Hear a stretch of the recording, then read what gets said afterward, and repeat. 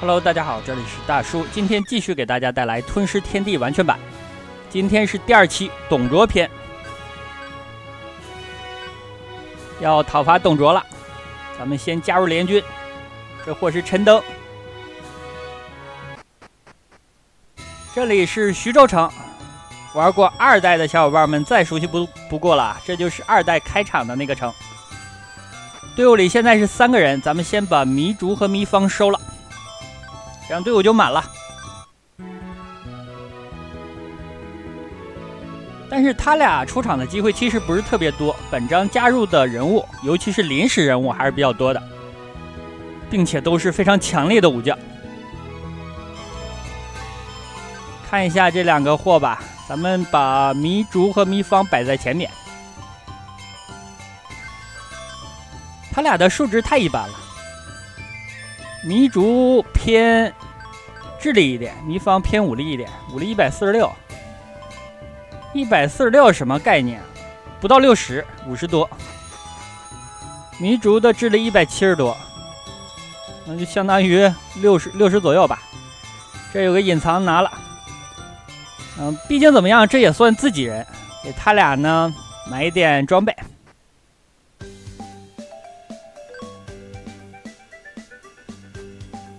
短剑、皮盾鳞甲。我林顿比较好，但是很贵呀。装备一下吧，把棍儿先换下来。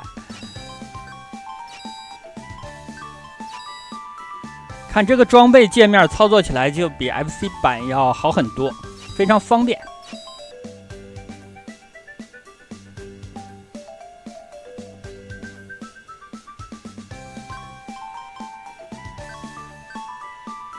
又买了个林顿啊，这下没钱了，这下彻底把钱浪没了。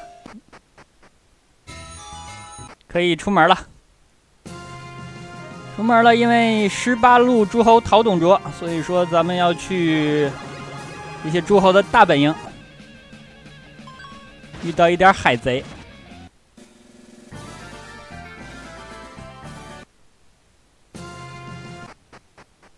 大本营在这儿。看这些就是这些诸侯了，把门的是夏侯惇、孙坚一会儿是能加入的。人数，先和曹老板对话，然后再和袁本初对话。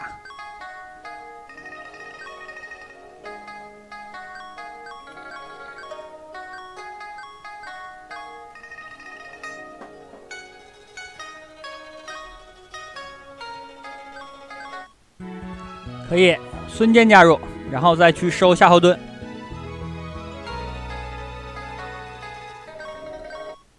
孙坚的装备是不能动的，但夏侯惇的装备可以动。另外有个人必须得去打招呼，公孙瓒。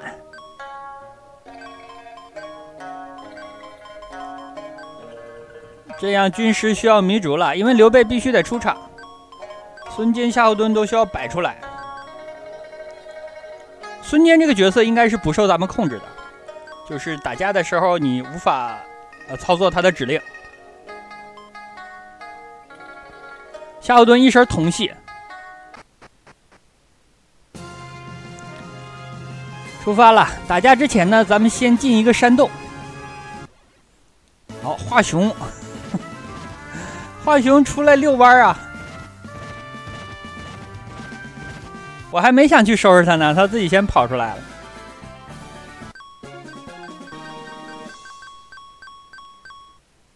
这个历史上刻华雄的，加上演义里刻华雄的，都在我队伍里，他还敢跑出来跟我刚正面。进个山洞吧 ，RPG 游戏就是这样，见洞就钻。但是录播游戏呢，和直播它是不一样的。直播我必须把整个钻山洞的流程都给大家录制了，包括进去出来，这样进进出出的比较浪费时间。所以录播我就可以只进去，然后出来的部分呢就给大家剪掉了。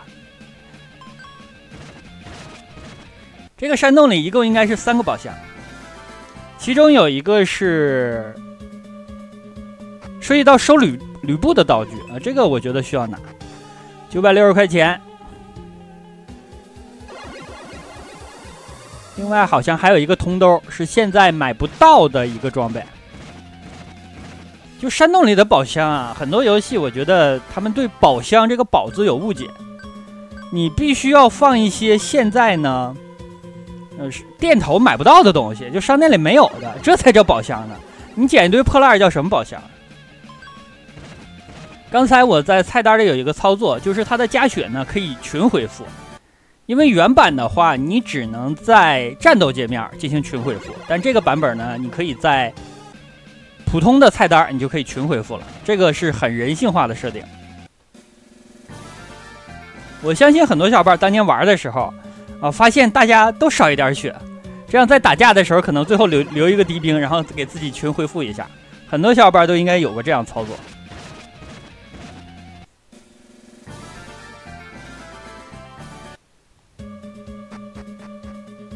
再加上这个版本的道具公共制，这都是很人性化的设定。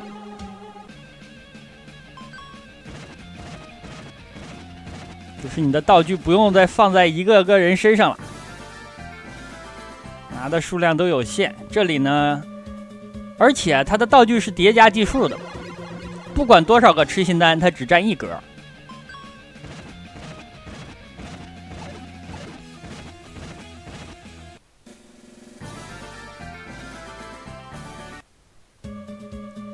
还有下层，这个山洞倒是挺深的。铜兜装备一下，给自己人吧。这张飞防御力40，然后呢，攻击力10，攻防感觉有点不平衡。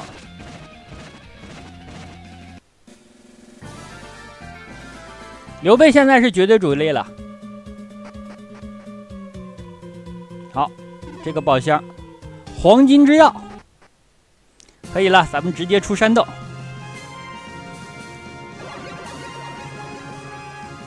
这把黄金钥匙，我记得我当时直播的时候，我说这是黄金剑，然后当时有小伙伴就说：“那你装备上看看啊。”我说不是用的那个剑啊，它是钥匙的意思。华雄，看一眼。看一眼这个武将，武力226啊，这个很高了。226相当于87、8左右了，百分制啊，换算成百分制。因为吞食天地系列它的满数值是255，这样你换算成百分制呢，你就要进行换算。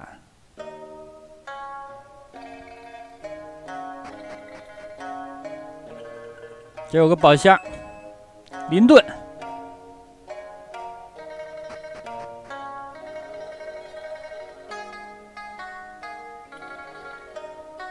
哦，这是孙策、孙伯符，袁术呢不发粮草了。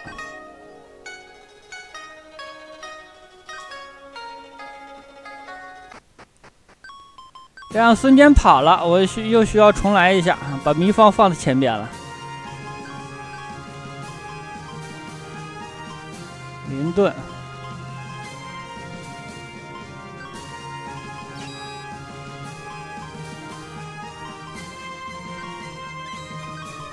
把夏侯惇的装备扒了，这个趁他还让扒，给三爷。然后换下来的东西再给夏侯惇。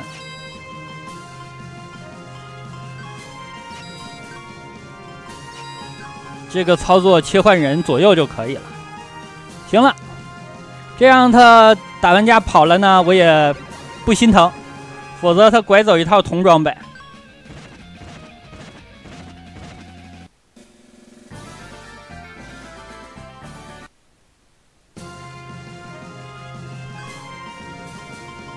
刚才应该是泗水关，这回应该是虎牢关了。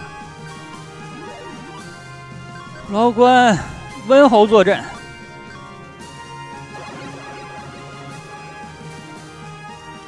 吕布，看一下吕布的数值。武力255，智力76。76什么概念啊？没到30吧？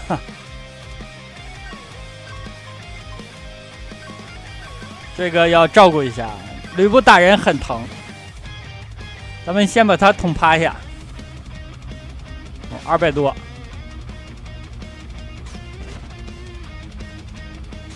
看你的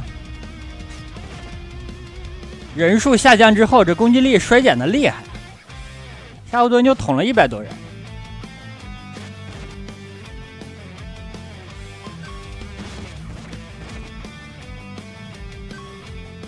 我吕布天下无敌。来吧，三英战吕布。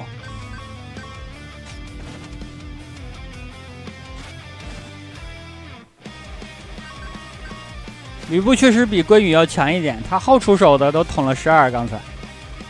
好，奋战。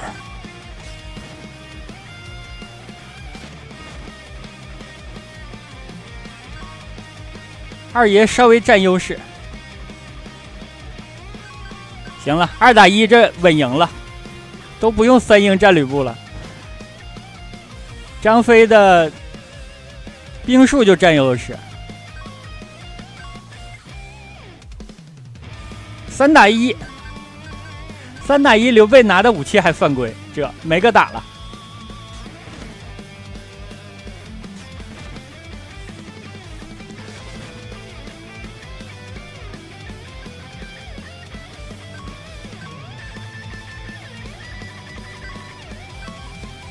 跑了，哇，600多块钱。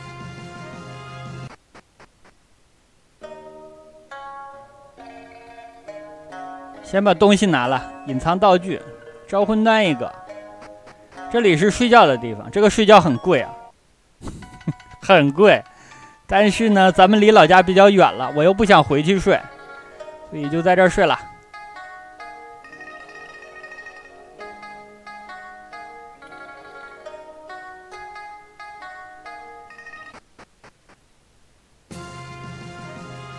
继续往前走，这都是一条路。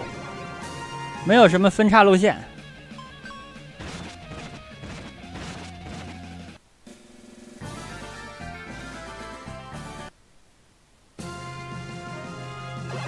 看起来要打洛阳了。李傕和郭汜，178、107、175、86，两个泛泛之辈。这两个人应该其实也有过人之处，不然在历史上他俩无法在一段时间之内把持朝政的。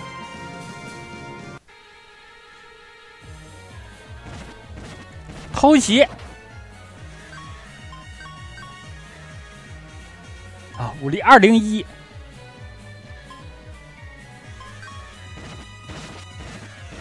是多少？接近80，70多。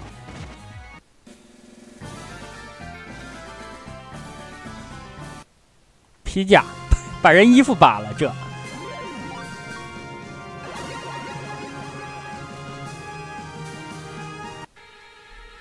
这个徐荣头像看起来有点炎炎的意思，这可是曾经打败了曹老板的男人。184、162，哦，蔡邕的智力202。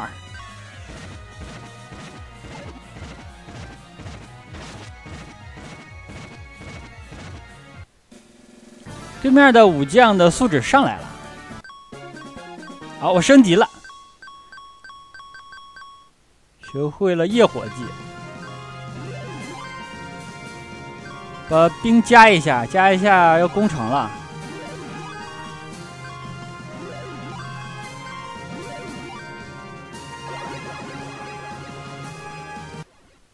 好，又遇到这两个货，这是野外战斗，野战。刚刚呢，这两个货意犹未尽，跑出来打野战了。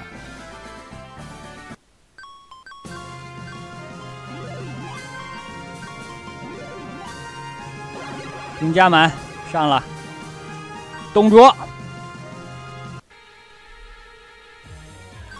吕布、李儒，武力219还行。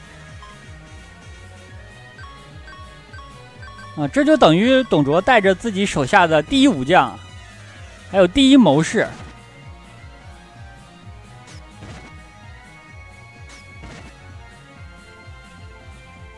放倒。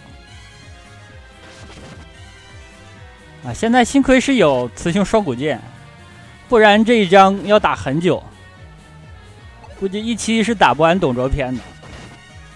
但是这把剑强势也就强势到赤壁之战之前就完事了。李儒的智力218，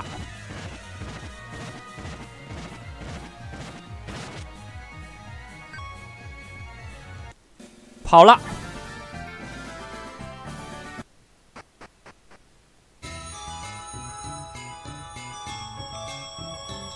夏侯惇也要走，曹操大人出事了，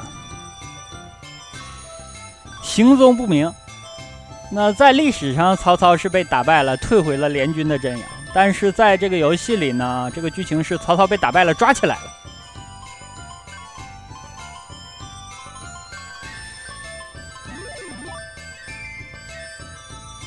好，在洛阳呢，有一件重要的事情要办。但是呢，最好还是办了。咱们在这儿使用黄金剑找到七星宝刀，这把刀呢可以用收吕布，但是只是临时的。这个图有的关隘是封着的，因为之后呢，二爷千里走单骑的时候要用到这张图。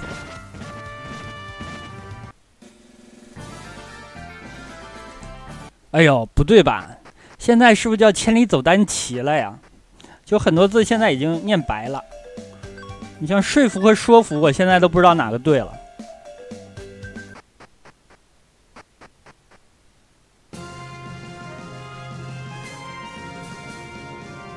攻城，在这儿可以收吕布，把这把七星宝刀给他。王允，把你姑娘交出来是吧？交出来我就不砍你了。好，三爷一计800多，他不交，那我没办法了是吧？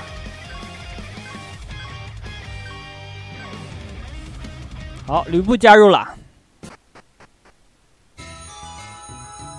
糜芳刚上来，又需要坐板凳了。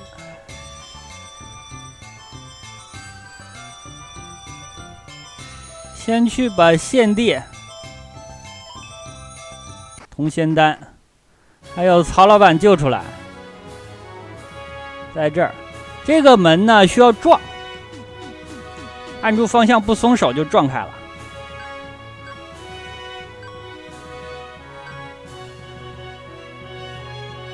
献帝还说呢，除了洛阳我哪儿都不去，洛阳已经烧成灰了。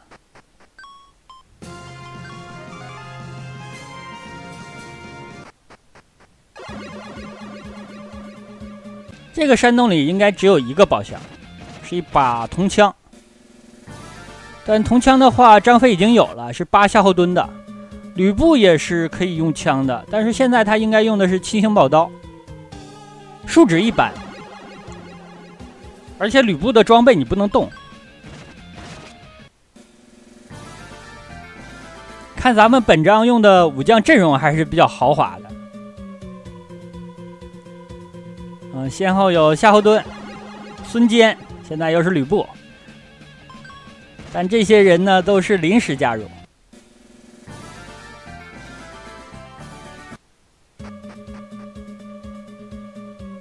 宝箱在那儿，正常这里是应该给三爷换枪的，但是咱们已经有了。不小心走到了楼梯上。好，铜枪一把，看看吕布七星刀换不下来，那就算了。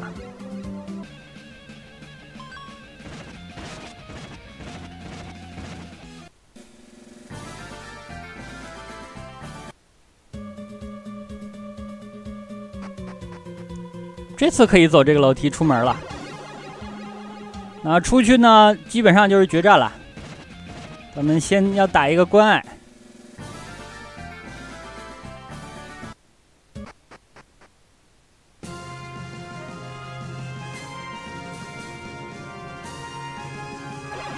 这个关修的位置，修在河上了。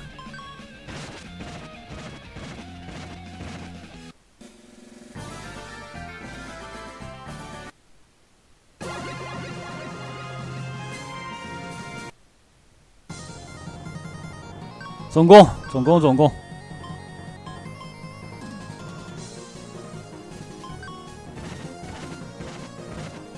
哎，着装还挺统一的。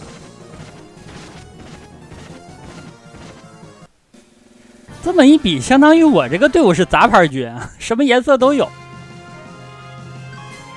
哦，打完这儿呢，本章就结束了。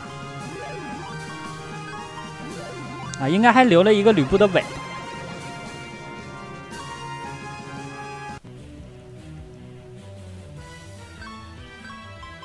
这是对面除吕布之外的最强阵容了吧？张继，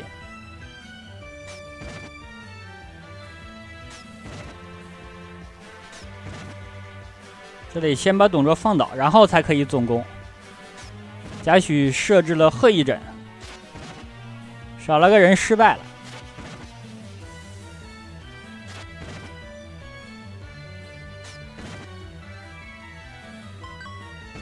敌方出手真慢，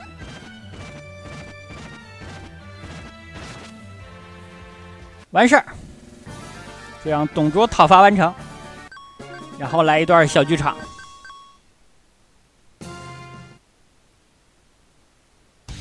这段过去了才是2代的正式的开头。那好吧，这样一款《吞食天地完全版》董卓篇就给大家录制到这里了，感谢大家收看，咱们下期继续攻略。